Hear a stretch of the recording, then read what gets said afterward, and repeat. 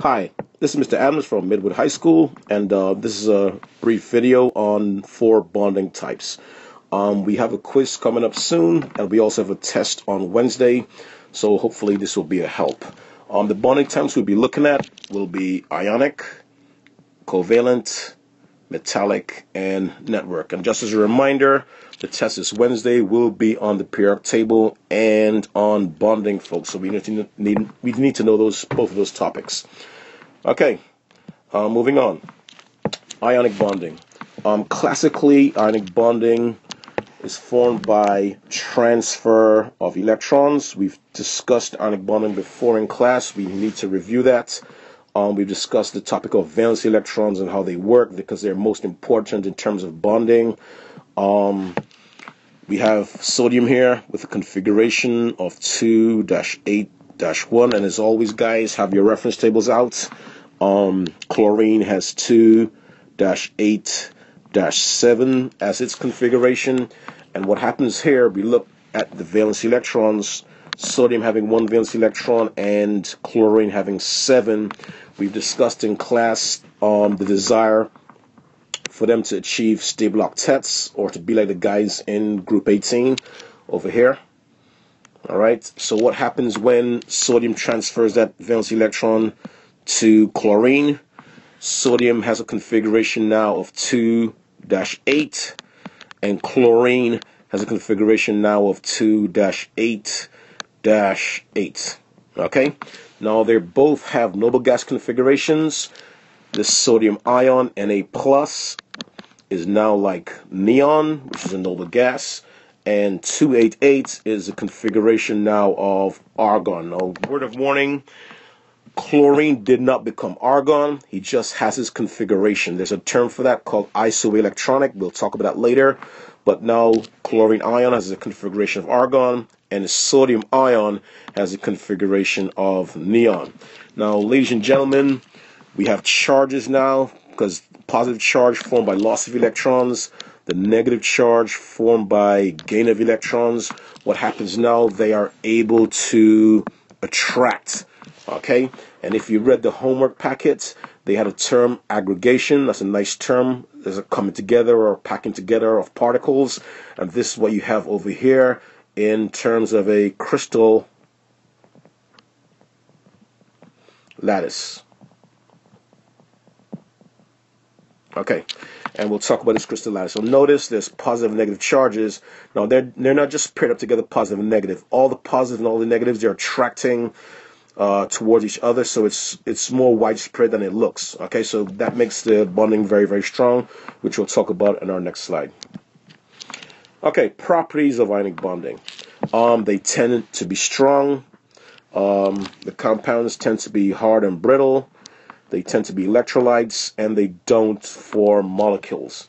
Now, ladies and gentlemen, as we discussed in class before, if you have strong bonding, strong attraction, what's going to happen is, in terms of your melting and boiling points, is that they will be high. MPT is my shorthand for melting point, and BPT is my shorthand for boiling point. So if you have strong bonding, it'll be hard to separate the particles, so you will have high melting and boiling points. Now, the classic ionic compound for us will be sodium chloride, but please don't, ladies and gentlemen, don't think sodium chloride is the only ionic compound.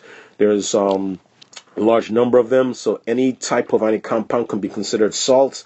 Some are you can ingest and they're good for you, and some you are not so much, are actually toxic, so you have to be careful with that. Okay, the term brittle, we have to be careful with that also, because it makes it sound like if they're just very fragile. But what that simply means is, if you smack it, hit it, it doesn't tend to bend it into some nice shape. It will actually fracture. Okay, and that's the term brittle there. All right, in terms of electrolytes, we've discussed electrolytes in class. We did a simple demonstration in class, so we'll talk about that in our next slide. And in terms of not forming molecules, okay, they have a crystal lattice. Once again, that term aggregation of positive and negative charge together, so they don't have independent molecules floating around. Okay, electrolytes. Electrolytes conduct electricity in what phases, guys? In the molten and the aqueous phase. Okay, and we discussed what both of those mean already. Molten simply means melted, so therefore it's going to be in liquid form, right? Okay, and aqueous means dissolved in, yes, water.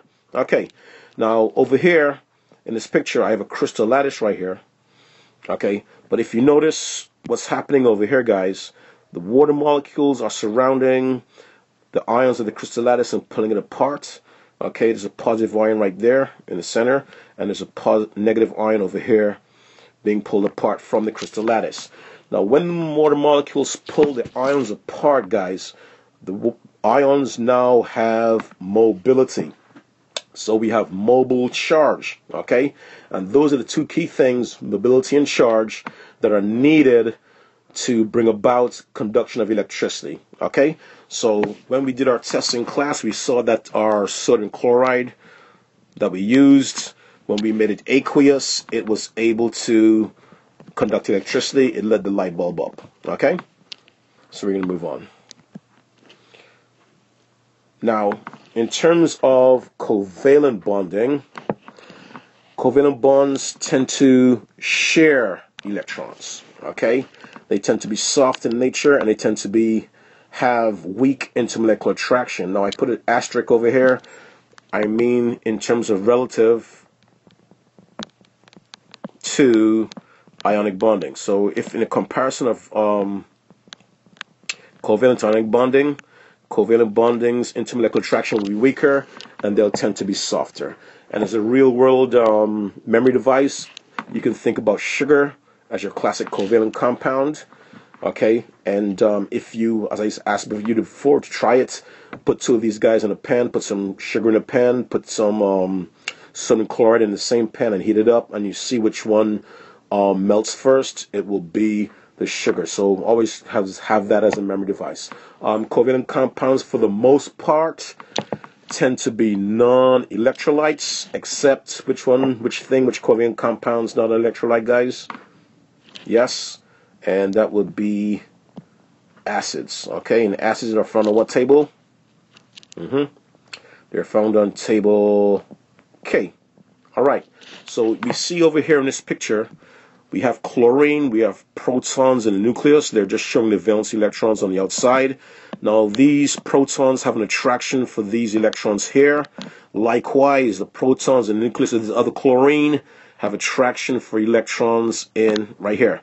Okay, so they're pulling these electrons right here. They're sharing them, but they're pulling towards themselves mutually in opposite directions. Okay, and in this case, they're sharing. Now, what happens is we have 7 X's, right? It's representing the 7 valence electrons of chlorine. One more, that little circle right there. 7 plus 1 gives him 8. He's achieved a stable octet. Likewise, this guy has 7 circles, as you see over here. 7 circles plus 1 X gives him 8. And from his perspective, he's happy. He's now stable. So they're helping each other out in a sense. Alrighty, so moving on. Now, in terms of covalent compounds, right, the reason why many of them tend to be non-electrolytes is the fact that when you dissolve them, for example, you dissolve some sugar, they produce, right, neutral molecules, all right, in solution. They tend to give you neutral molecules. Now, they have mobility here, all right, they're mobile, okay, and that's good, but in terms of actually having any charge, they don't. They're neutral, so they will not light your bulb up for you. So that's why anytime you're asked in terms of how come something is a non-electrolyte, you simply say that, you know, it provides no mobile charge. There's no mobile charge involved, unlike something that's ionic, which provides mobile charge in solution. Okay. We're moving on to metallic bonding. We did metallic bonding in class. Now that seemed to have got hidden in a lot of people's notes, so we're going to review it a bit more slowly. Metallic bonding is sort of unique. It occurs in any individual metal. So, for example, if you have aluminum, if you have copper, if you have any metal, magnesium, for example, all of these guys will exhibit metallic bonding. And as is stated here, they have free electrons, specifically the valence electrons, which are located in your outer shell. They are able to move around. Okay, so if you have moving electrons, electrons have a negative charge. Okay, that's mobile charge also. And this picture right here nicely illustrates that. You have mobile valence electrons, and we use the term delocalized. Delocalized, not local, but being all over the place. Okay, in these pictures right here, I have put here, this mobile charge is able to produce certain properties for metals. And if you're able to pull metals into wire, what's that called, guys? Okay, that's called being ductile, right? Okay. In terms of if you're able to hammer something into shapes, that's called being malleable, right? Okay, and shine, okay, we call that L word, we call that luster.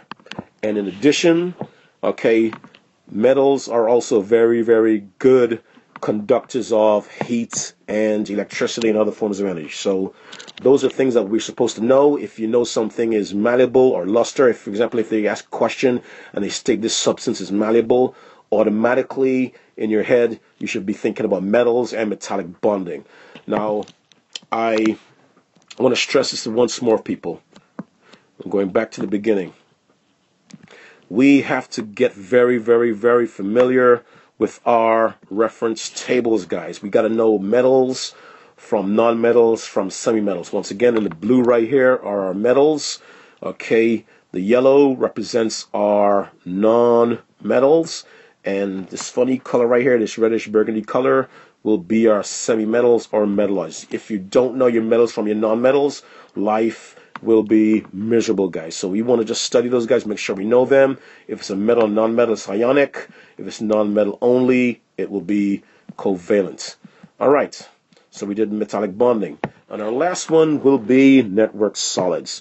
Now, in terms of network solids, I told you to think classically of a diamond and its properties. There's also silicon carbide, that's a network solid. Okay, and there's also graphite, which is in our pencils. Now, I use the analogy of scaffolding. I know we've seen scaffolding around construction sites. There's a certain interconnectivity all around, okay, in scaffolding, which makes it very, very stable, very, very strong. Okay, so in terms of network solids, think of the arrangement of the bonds as a type of scaffolding, which makes it have very, very, very strong bonds. And if you have very, very strong bonds, you know your melting point, your MPT, and your BPT will be very, very, yes, will be very high. Network solids like silicon carbide and others are used in industrial tools, okay, and also they use diamonds to cut other things, and they use diamond to cut diamonds. So it's still kind of weird, but that's actually what happens. So network solids are very, very hard. You'd expect them to have very, very low solubility. And if you try to do conduction with network solids, for example, you try to do conduction of electricity with diamond, it would not be very successful because it's very fixed and very rigid. And once again, you need mobile charge to conduct electricity. So that's a brief introduction to the 4 types of bonding that we're going to have on our quiz. We have ionic, covalent, metallic, and network solids. I hope this video was a help. And as always, hard work plus sacrifice equals success. And once again, please, please study. That beats anything else. And I'll see you guys later. All right, take care.